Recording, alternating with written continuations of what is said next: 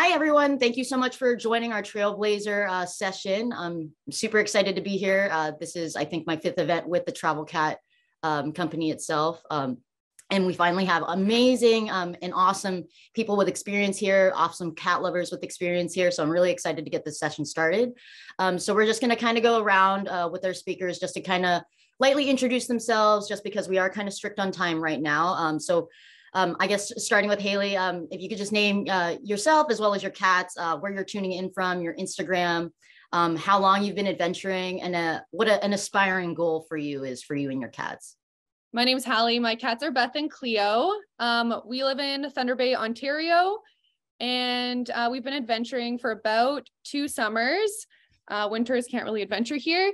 And an aspiring goal is to get Cleo on the paddleboard. Beth currently paddleboards, but we'd like to get Cleo on there too. Awesome. Cool. Awesome. We also have Sam in the chat. Sam's also kind of supporting the chat. So Sam, if you want to introduce yourself either through the chat or through an audio, you're more than welcome to as well. Hi, everyone. This is Sam. Can you hear me? Thumbs up. Yes. Awesome. So this is Sam, and my cat is Bowen, and we're at Mr.BowenCat on Instagram. He's been traveling since he was 3 weeks old, when he was found abandoned in a box. And we started the backpack, I would say maybe 4 years ago. So he's 6 years old now, and we do lots of hikes as much as we can. Nice to meet everyone. Awesome. So I saw that Odin's mom and Odin just came into the chat room. So we're kind of just doing brief introductions. So if you could just state your name, your Instagram handle, as well as your kitties' names, and then like how many years of experience or how much experience you have, as well as just like an aspiring goal that you wish that you and Odin could be able to like reach it somehow or achieve, essentially. Not sure if you could hear me, Anne. I think you might be muted. There we I go. can hear you. Sorry. Okay, sorry. Excuse me, could you repeat the question, please? Yeah. So we're just doing a brief introduction. So you could just state basically your name, your kitty's name, how long you've been adventuring from, or for where you're tuning in from, as well as just an aspiring goal that you're hoping that you and Odin can accomplish.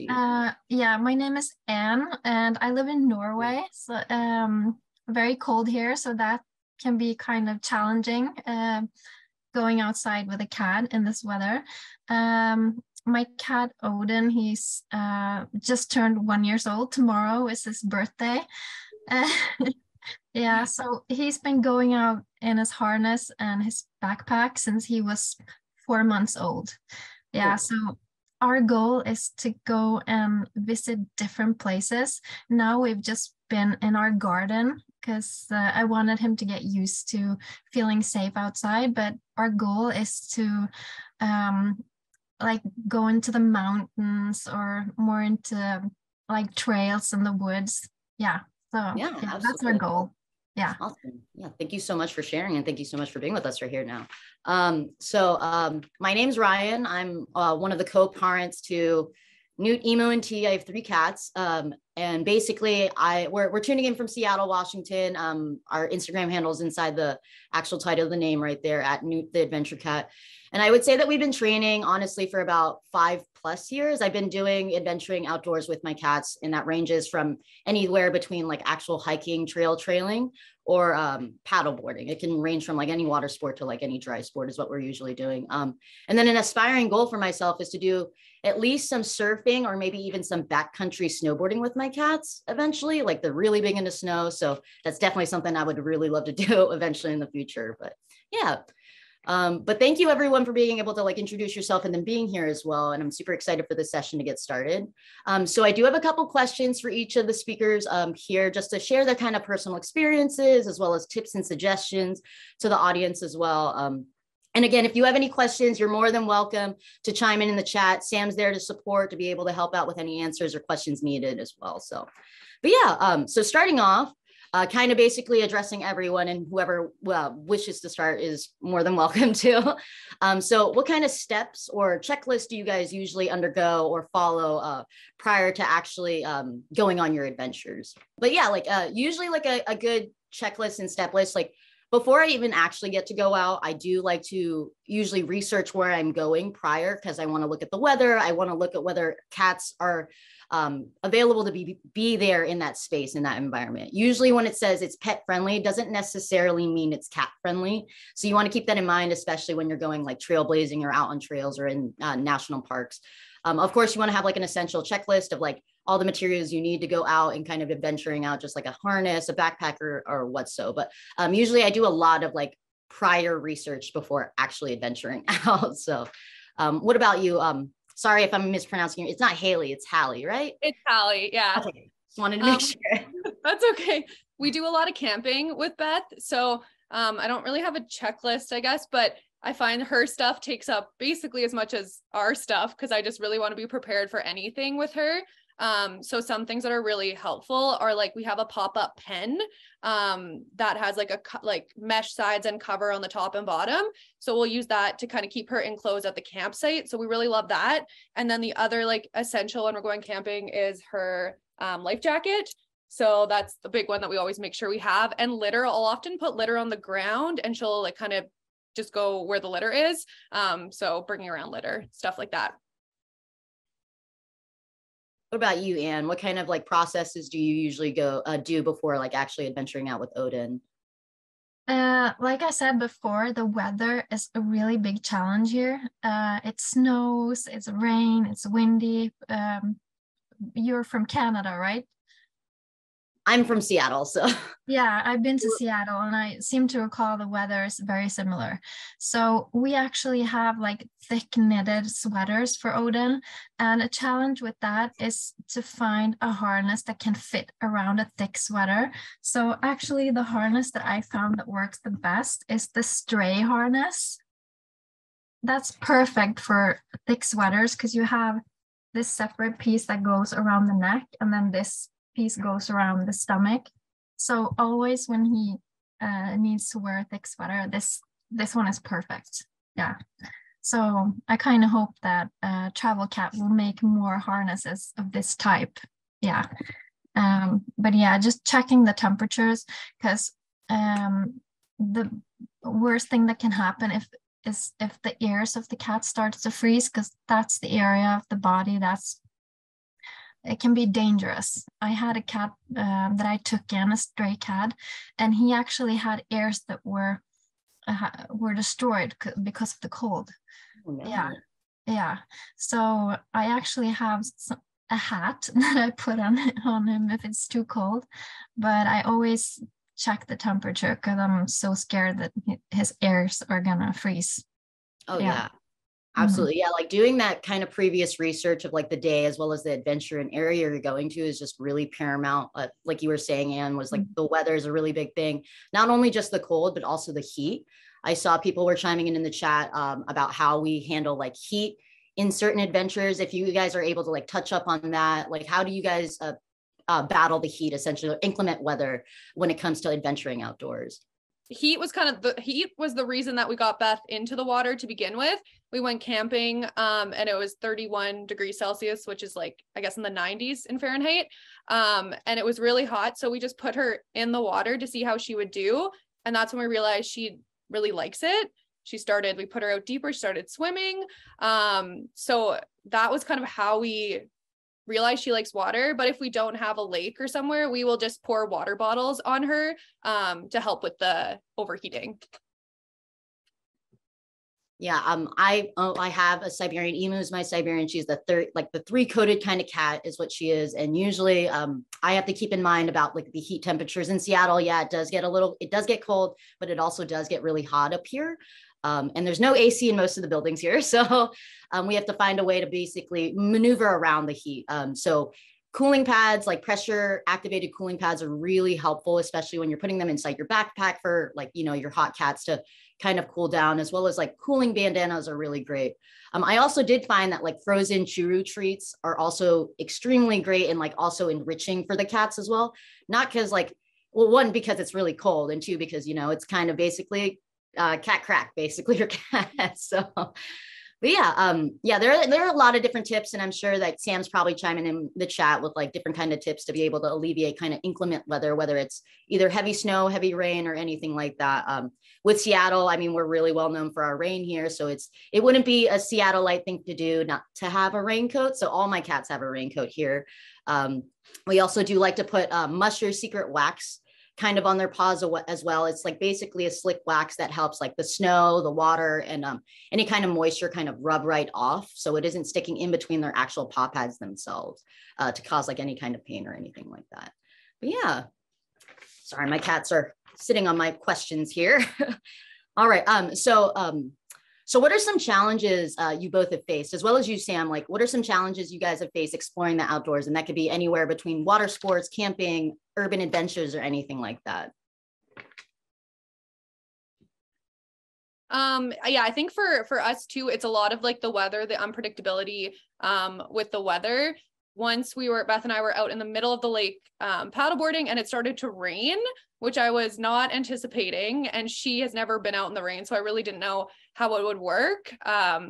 But she did really well. And I basically just had to kind of adjust, go on my hands and knees to calm her, and we got back to shore. But I think, yeah, I think it all kind of ties into the weather. And just having that, yeah, you just need to have that trust with your cat, I guess, if you're taking it out in these environments, to know that your cat won't get spooked and something bad won't happen if there is a change in plans. Yeah, and for me, can you hear me?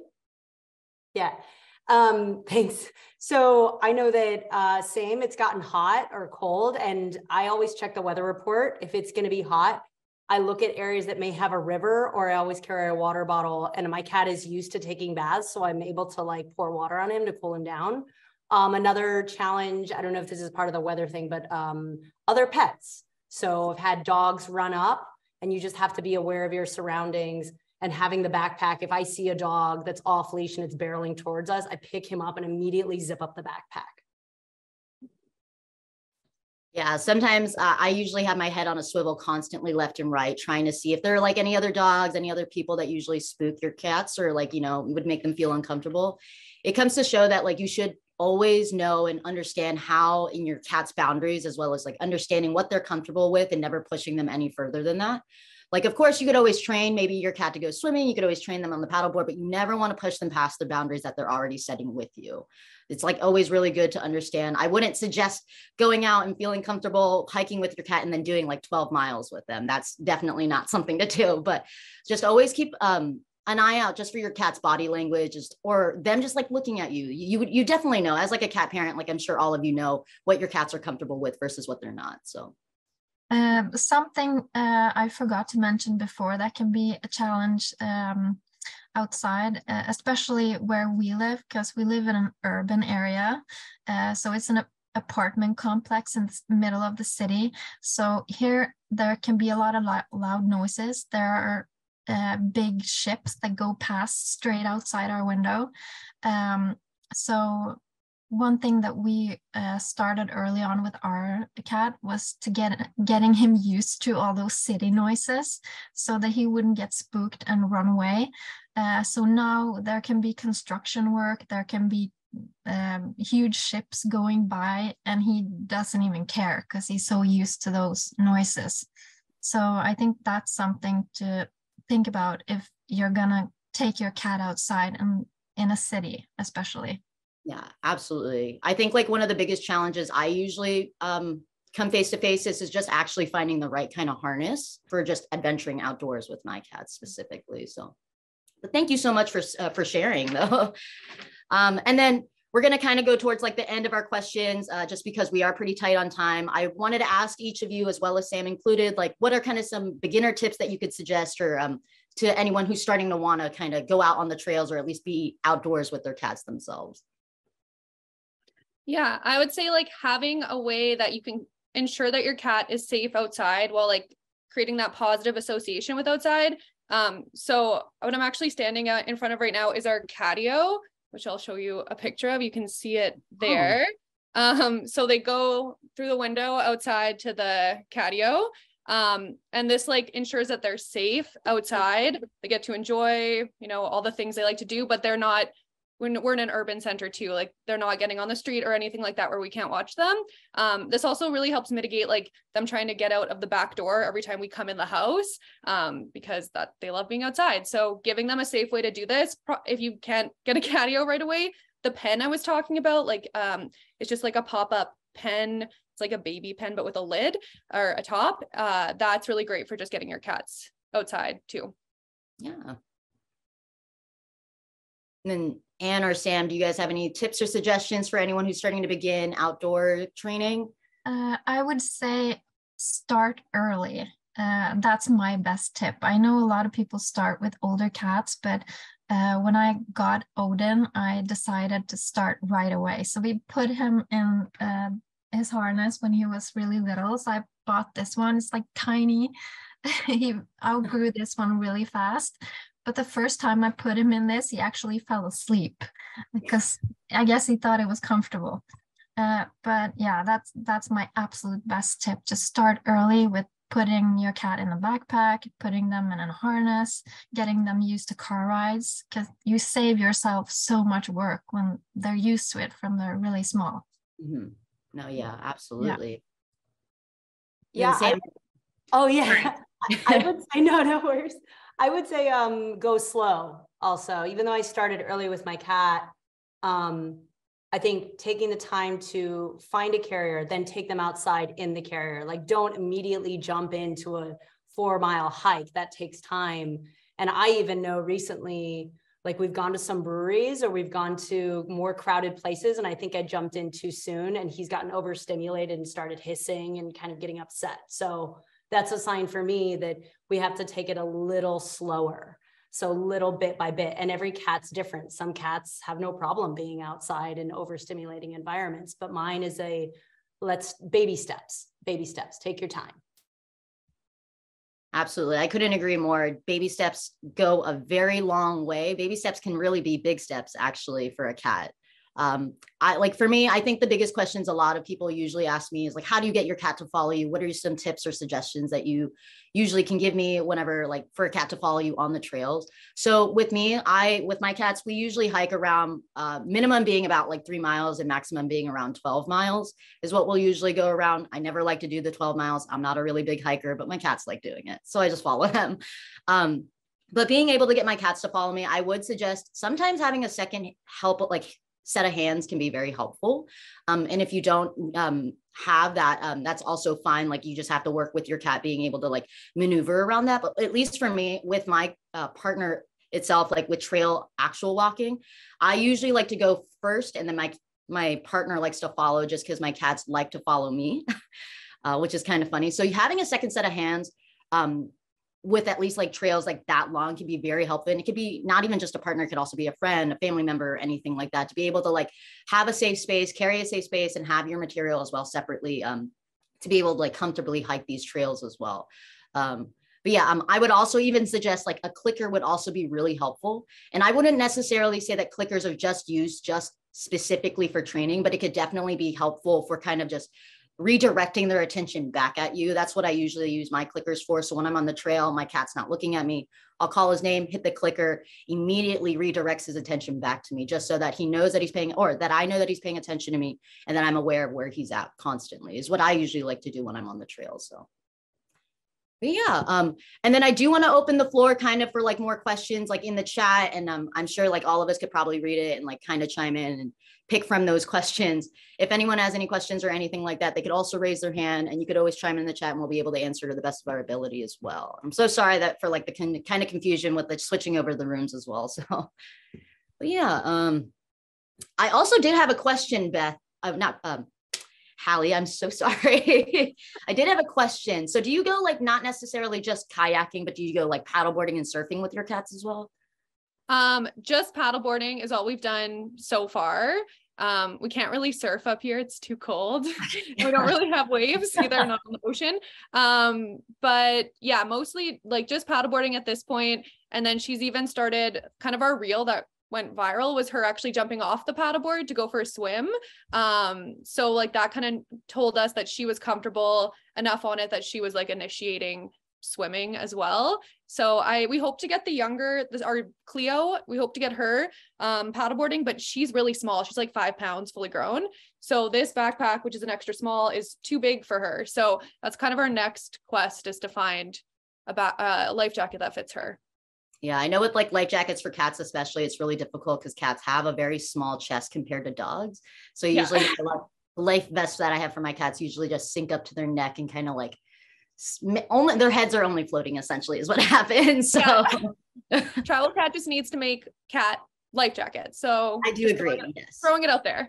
I do agree. And I do think that they should have like a collapsible litter box attached to the bottom of maybe their adventure bag. So you could unzip it and then like kind of lay it on the ground, kind of use it that way, and then zip it back up. So it's just compacted into one. So that's, my 2 cents. But yeah, like if anyone has any questions, again, feel free to chime into the chat. And then we could pick apart pick them out, and just hopefully we can answer them to the best of our ability. But if no one has any questions, if any of our speakers want to share like a cool or awesome, interesting story before we have to switch over to the next session and announce our winner. Maybe. I just have Cleo saying hi. Well, here I'm getting a ton of questions now in the chat. So what about some cat strollers and backpacks? So I know that Emily did mention the cat strollers, and I do use a stroller for my cats for urban environments and urban adventurings. It's really helpful. It's a much bigger space compared to a backpack. For like a safe kind of environment for your cats to be outdoors itself.